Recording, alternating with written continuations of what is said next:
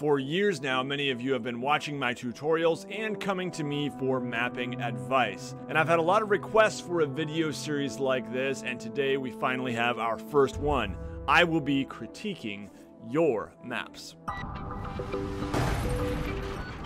Hi everybody, my name is Nate and you are watching WASD20, a channel about tabletop RPGs and fantasy maps. So, here we have a whole bunch of maps that were submitted through my Discord server. If you want to submit some for future videos, please go over to the WASD20 Discord server. I will put a link down in the video description. There is a section there called Nate Critiques, and it is for this series. So, these were some of the many maps that were submitted, and we're going to have to move pretty quickly if we're going to get through this in a reasonable amount of time. So I'm going to keep this like a shotgun through your maps, but I'm going to try to be a little more constructive in my critique than shotguns would be. So here we go. Let's jump in.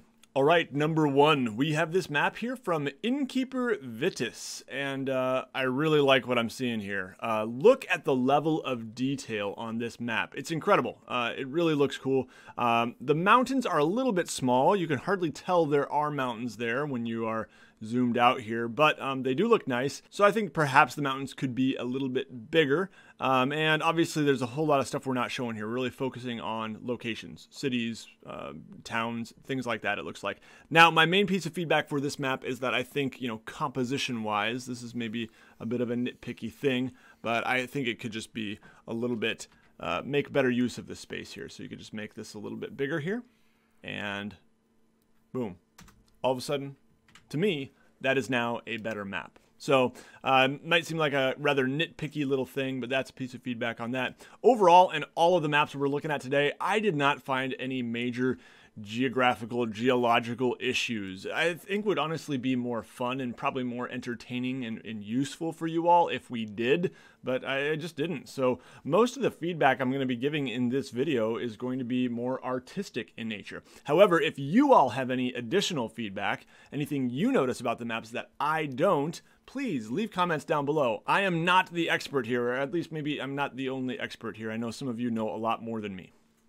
The next map submitted here is from Jonathan B, and I really like what I'm seeing here. I really love the shading technique on the mountains. So some feedback, however, some constructive criticism. I don't like what the slopes of these mountains are doing right over here. And by the way, I'm just drawing in Photoshop on my Wacom Cintiq here, scribbling all over these maps. So I think this is just a little bit too level. I know that that slope of the mountain is hard to see, and so the tendency might be to make it a little bit more visible by making it more straight, but really I don't think you should see much of that slope. It should be going down a little bit more. At least to my eye, I think that would look a little bit better. Overall, I also think the slopes are so gradual they could be made a little more steep.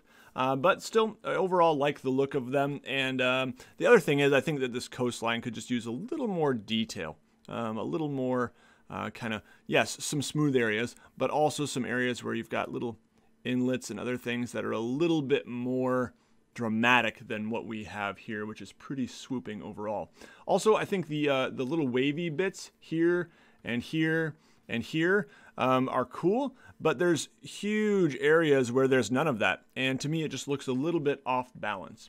Overall, really like this map, really like the look of the terrain, and that's just a bit of feedback for you, Jonathan.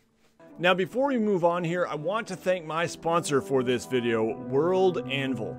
World Anvil is an amazing tool for world builders, map makers, game masters, and storytellers of all types, as it helps us keep the huge wealth of information we produce organized.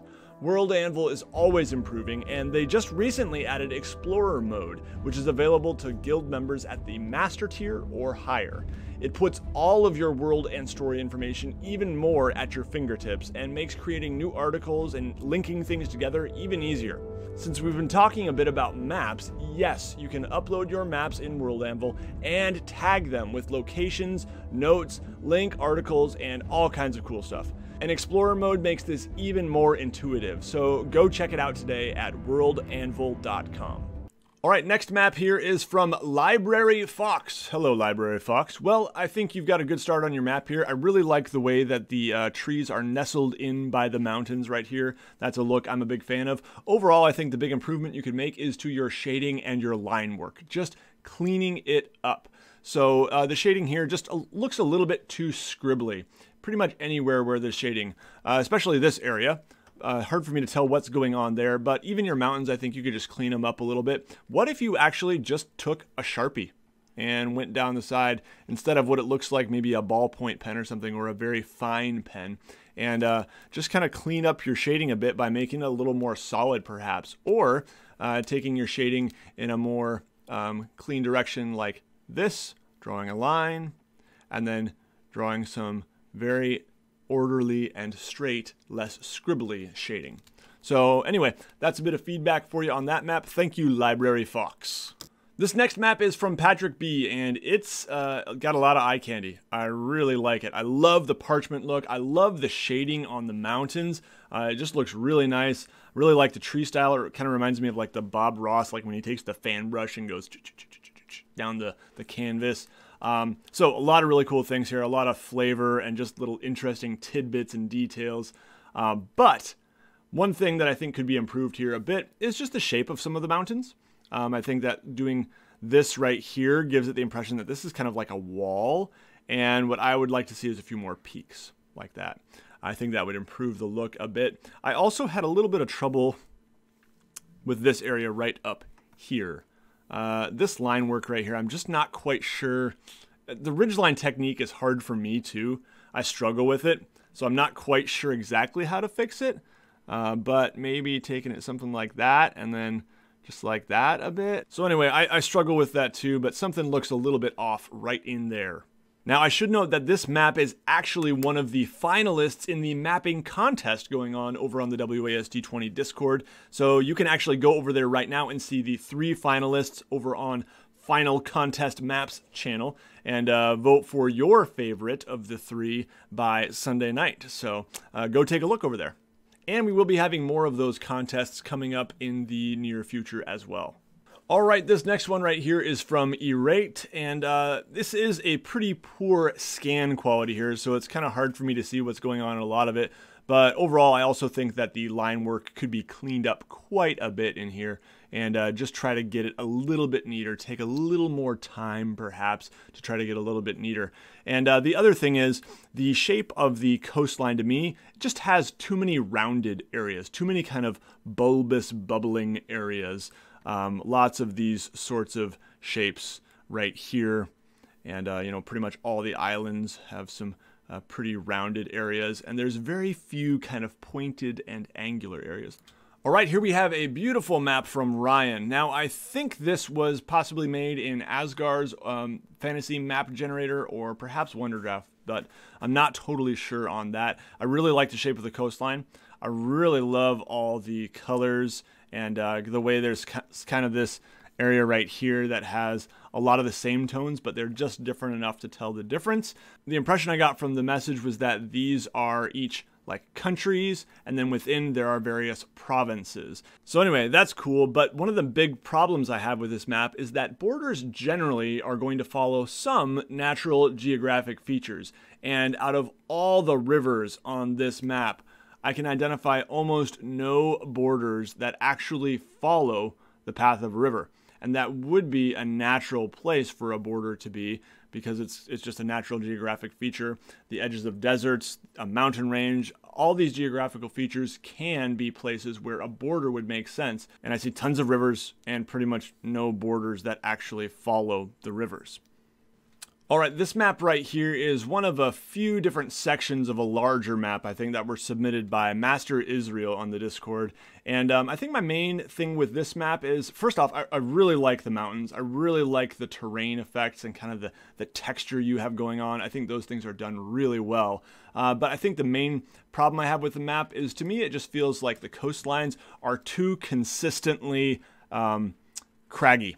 You know, they have this very frayed look, which I absolutely love, but they're almost, you know, there's a pattern, like your hand had the same movement for all of the coastlines all the way around the map. That just feels a little bit unnatural to me. And you can even see that a bit like down here, this kind of Same kind of rhythm that your hand had as you were drawing these things. To me, I would love to see a few more kind of rounded and flat, and then, yep, some more kind of craggy there, and then some more rounded and pointed, and, you know, so varying that a little bit I think would improve the look of this map. It's also a bit hard for me to tell what lines are what up in this area. So I'm not quite sure what the solution to that is. Maybe shading the water a bit would help, actually. Because especially in this area, it's just a bit visually confusing for me unless I'm really looking hard at, like, okay, what's a lake here, and is this a forest, or is this the ocean, or what's going on here?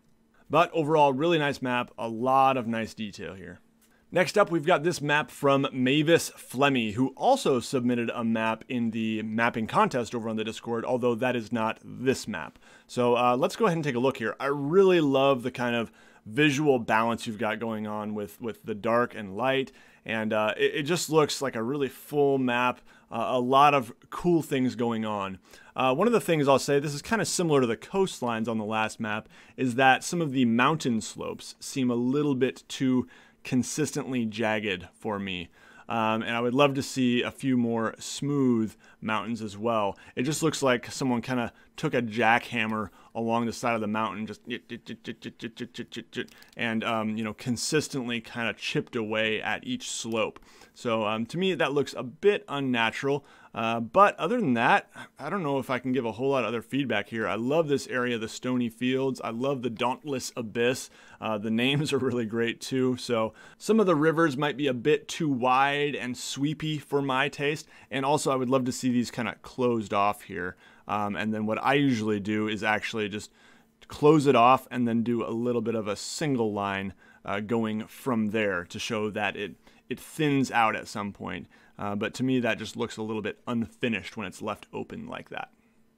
All right, next map we've got here is made in Wonderdraft. This is from Rockaroll, and wow, the level of detail here is insane. You put a ton of work into this, and now this is all in German. I can't read this, but anyway, I overall love this map. I think it's extremely well done. The only minor thing that I thought, that's kind of odd, is the breaks in the mountain ranges here and here. Seem a little bit unnatural to me, like it's just this kind of strange break in the mountain range that I'm wondering what caused that. Maybe there's a good explanation for that, but it doesn't feel natural. It just seems to me like, well, it was a convenient place where I kind of needed a road through the middle of my continent. So, or in this case, a river and a road. So anyway, something to think about there. Not totally sure what's going on, but to me, it doesn't look quite right.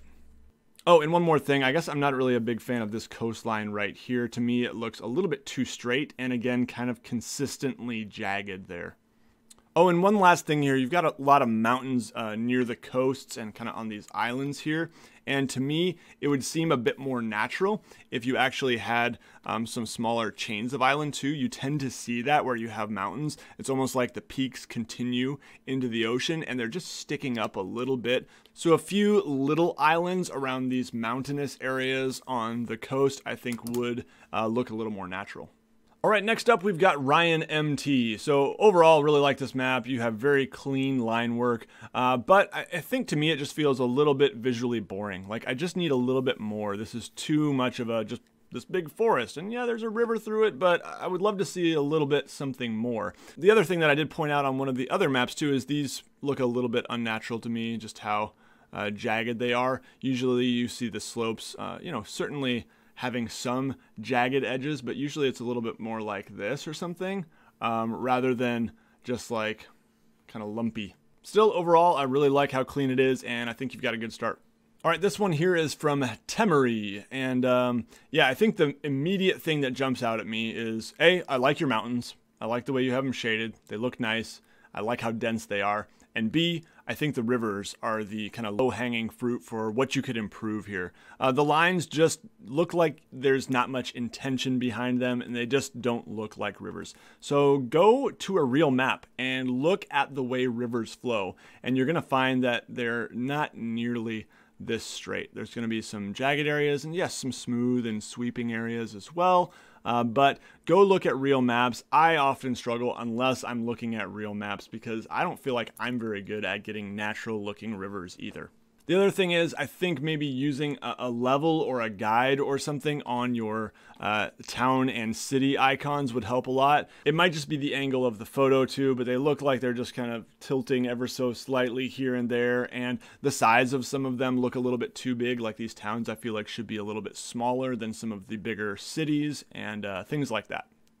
All right, this map right here was submitted by the Torres, and it's a map on a door. So, I mean, my main piece of feedback is you are winning at life, sir. You are drawing a map on the door of your home. Well done.